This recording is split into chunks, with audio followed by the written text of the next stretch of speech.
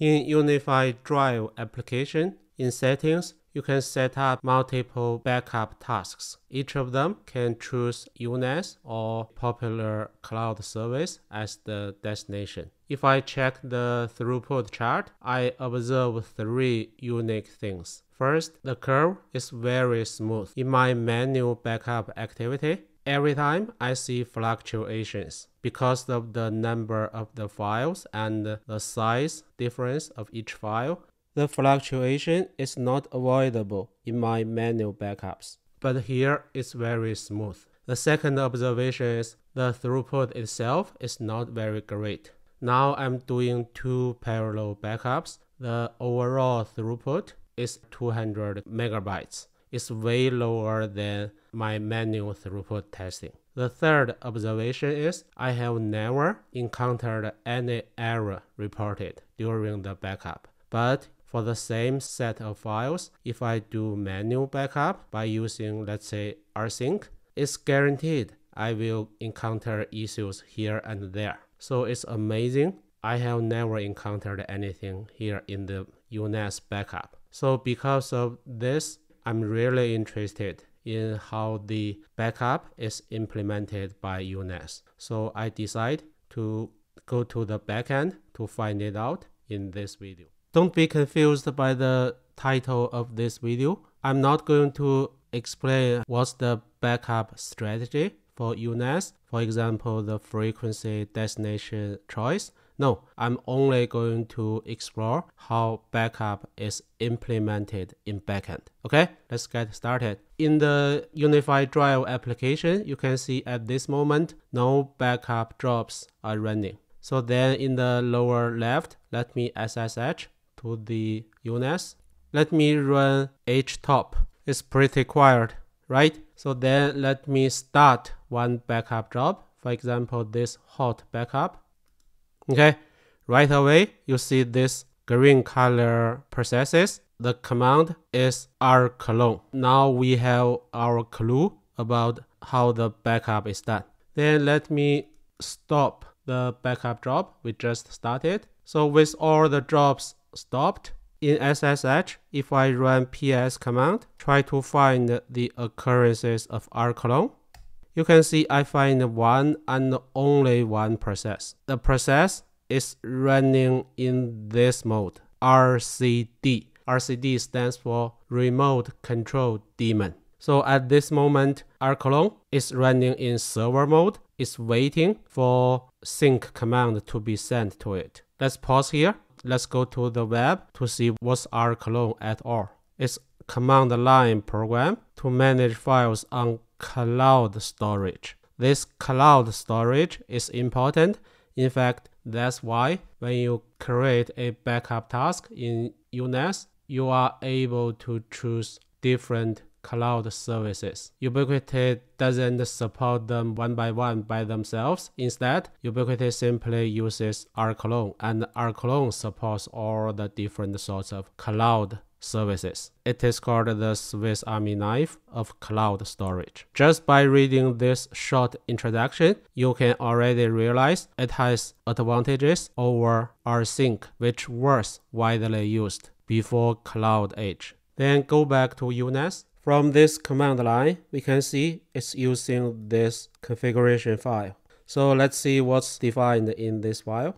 It simply has 4 tasks, which correspond to the 4 tasks you can see on the UI. For the 2 tasks, which have other UNAS devices as destination, their definition is very simple. It has the host and the parse protocol, which is SMB, the port number, exactly the information you need to define when you create the backup tasks, right? Then for the Google Drive backup task, of course, you need to specify your account and the token to access Google Drive.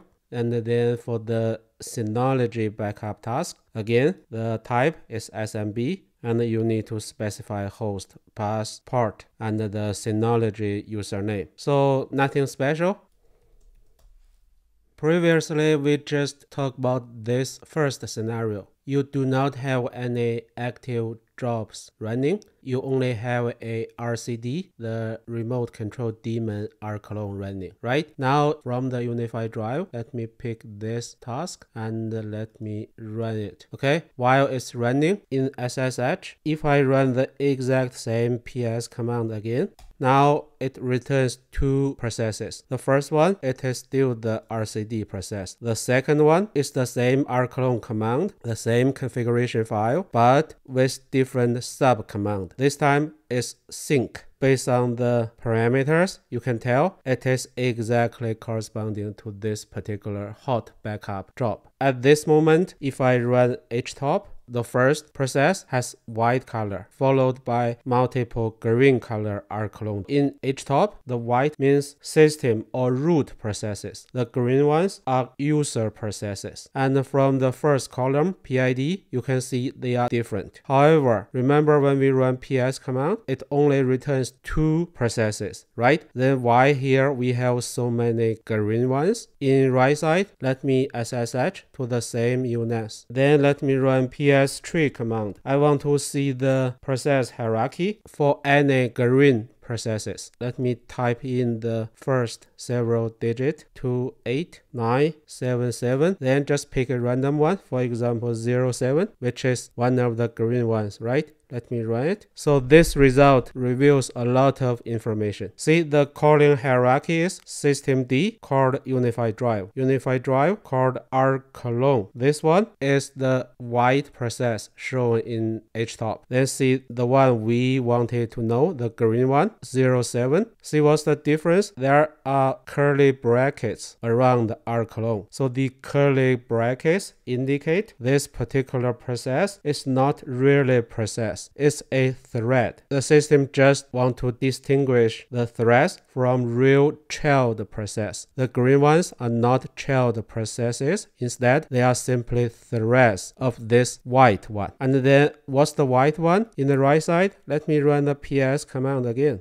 The white process in left side is exactly this second rclone process, which is corresponding to run the job for the backup. Just as illustrated in the diagram, the UniFi drive get the runtime information from the RCD rclone process, but when it need to run a job, it just simply run another rclone instance with subcommand sync, and this process will have multiple threads. Then if we go back to this ps command result, see how this rclone is executed. There are several important information. See here, transfer 6. The transfers means the concurrent files will be processed at the same time. So there will be 6 files maximally being processed at the same time. Then here, this parameter means when processing each file, it will not use multiple threads, which means there will be 6 maximally concurrent threads processing 6 files. So that's how the rclone is executed when it need to do the sync for a backup job.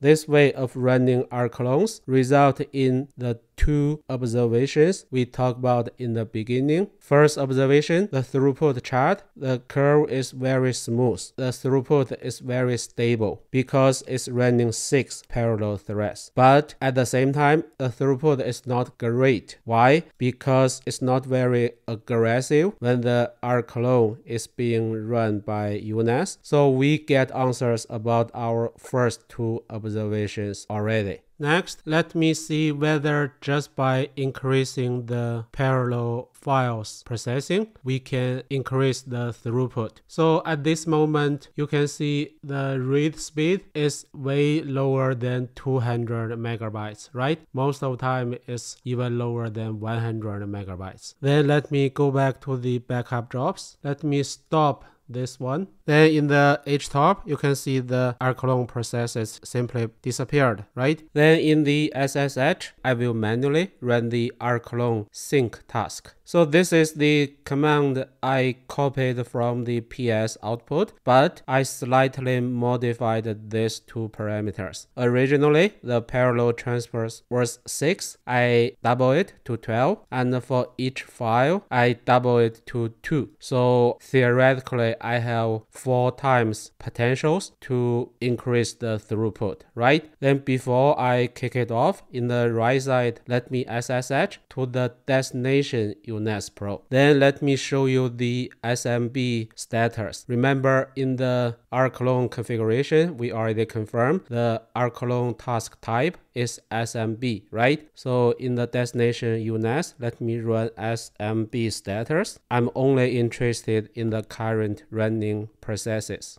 Okay, so you can see now there is only one process. Based on the IP address, I assume is from my Mac machine. It's doing the time machine backup. So this process has nothing to do with the left side UNAS Pro source machine. Then let me kick off the left side task.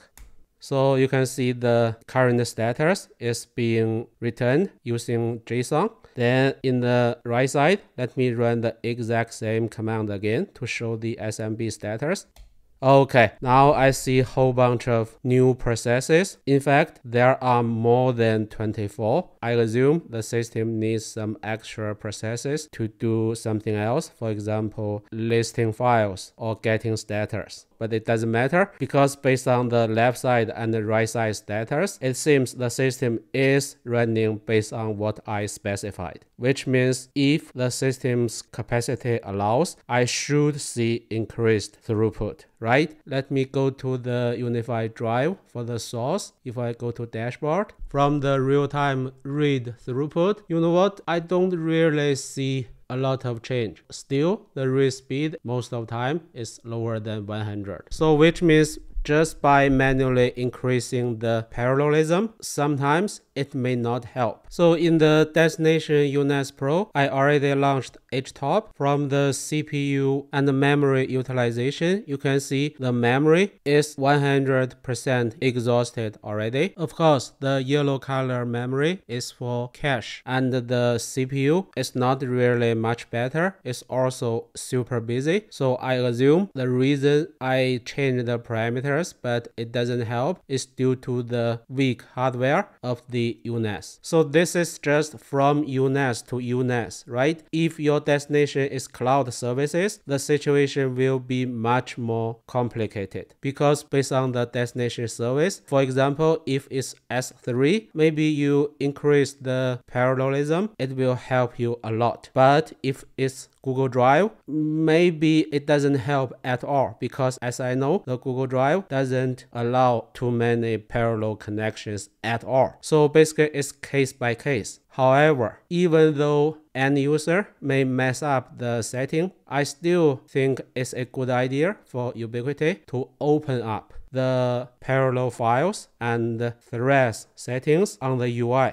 Let the users fine-tune the settings. Let the user decide what's the parameter they are comfortable with, right? But it's Ubiquiti. I don't think that will happen. Okay, then let's move on. We just covered the scenario in the middle, which is you only have one active backup job. If you use other NAS, for example, Synology, you may know if you have multiple backup jobs, the system will run them in a sequential way. That's the thing I don't like. So let's see how Ubiquiti's NAS works. In the UniFi drive, let me start these two jobs at the same time. Start. In the SSH, if I run HTOP, we see more rclone threads, the green ones, and we see two white rclone processes. This already implies the system have two separate rclone processes running for the two backup jobs. So we can confirm that by running ps command.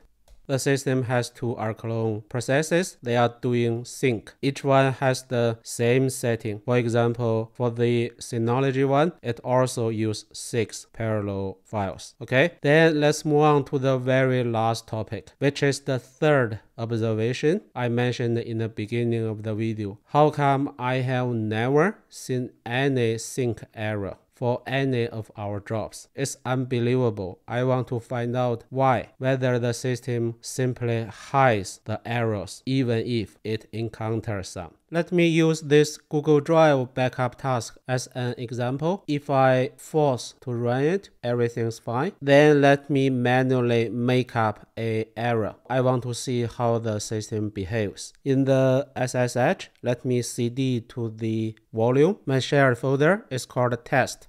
And let me cd to the .data. It's supposed to have the files I want to sync to Google Drive. Currently, there's nothing. That's why the job finished right away. Now let me create a new file, change its owner to root, change its access to 600 so that only root can access it. Okay, now if I list the file again, you can see the only file has this type of access. If I do the backup, I expect the job to fail because the Ubiquiti Drive application shouldn't have access to read from this file. From UniFi Drive, let me start the backup.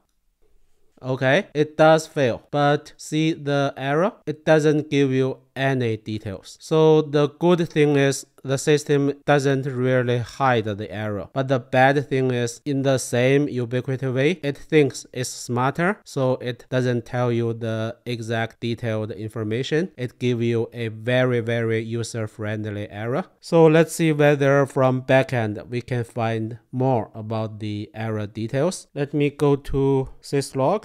I don't see any file or folder about rclone. Then if I try to see the journals, if I only want to see the entries logged by UniFi Drive, I don't see anything related to the test.txt file error. Then I know the UniFi Drive uses PostgreSQL as the database. So let me connect to the database to see whether I can see any clue about the error. Let me run the psql command.